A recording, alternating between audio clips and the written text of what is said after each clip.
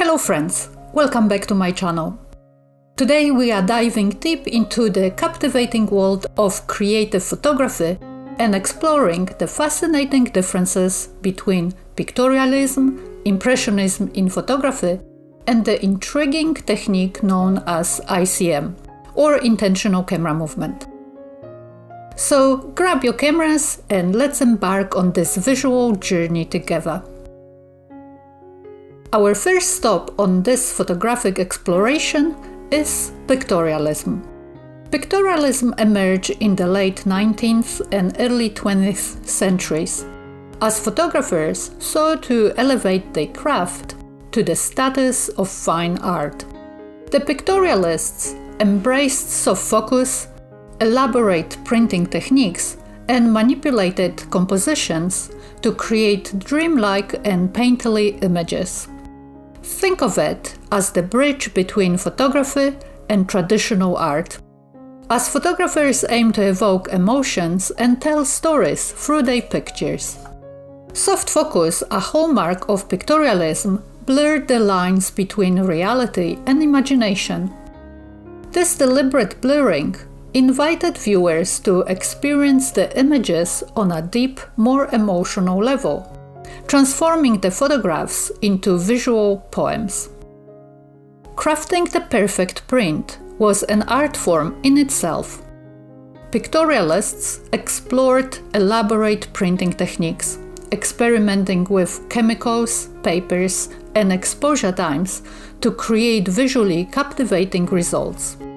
Each print was a unique masterpiece, a testament to the artisanal approach that sought to elevate photography to the realm of traditional art. Pictorialists were not content with merely capturing reality. They sought to compose scenes that went beyond representation. Like painters with canvas, they manipulated compositions, arranging elements within the frame to convey personal interpretations and evoke a spectrum of emotions. As you look at the pictorialist images, notice the ethereal atmosphere, the subtle blurring, and the deliberate manipulation of light and shadow. Pictorialists believe in the artistic interpretation of reality, and their works often carry a timeless poetic quality. Now let's fast forward to Impressionism in photography. Impressionism in photography, much like in painting, it's about capturing the essence of a moment rather than a detailed representation. It's about distilling the mood, the play of light, and those ephemeral moments that might go unnoticed in our fast-paced lives. It's all about being in the moment and allowing the scene to unfold naturally. I often find inspiration in everyday life. A play of light on a street corner, the reflection of colors in a puddle after rain. I strive to create images that convey a sense of atmosphere and emotion rather than a precise depiction. Light is the brush stroke of Impressionist photography, and the color is the palette. In Impressionist photography, the interplay of light and color becomes a language to convey emotions. I always experiment with natural light and use it to enhance the mood of a scene, choosing colors to evoke the desired atmosphere. Spontaneity is key in capturing the essence of a moment. It allows me to embrace the unpredictability of life and find beauty in the ordinary. The candid feel adds authenticity to the images, making them relatable and connecting viewers with the emotions captured in that moment. As you look at examples of Impressionist photography, notice the use of light and color to convey emotion and atmosphere. These images often have a spontaneous, almost candid feel, capturing the beauty in the ordinary and the transient nature of time. Now let's dive into the fascinating world of intentional camera movement, or ICM. a modern and intentional technique that challenges traditional notions of sharpness and clarity. Instead, it embraces the allure of abstraction and dynamism, resulting in captivating and visually striking images. Take a look at these examples of ICM. Notice how the intentional movement introduces a sense of energy and abstraction into the images. It's a departure from the conventional pursuit of sharpness, encouraging photographers to break free from traditional constraints and explore a new visual language within the realm of photography. The deliberate movement of the camera during exposure is the hallmark of ICM. Can you imagine using this technique to paint with light and create unique visual narratives? I am passionate about ICM because it allows me to go beyond the constraints of traditional photography. The intentional blur becomes a tool for expression, adding a layer of mystery and emotion to the images. It's like painting with light in a way that transcends a literal representation of a scene. When I engage in intentional camera movement, I am not just capturing a moment, but actively participating in its creation. I experiment with different movements, speeds, and angles to achieve the desired level of abstraction.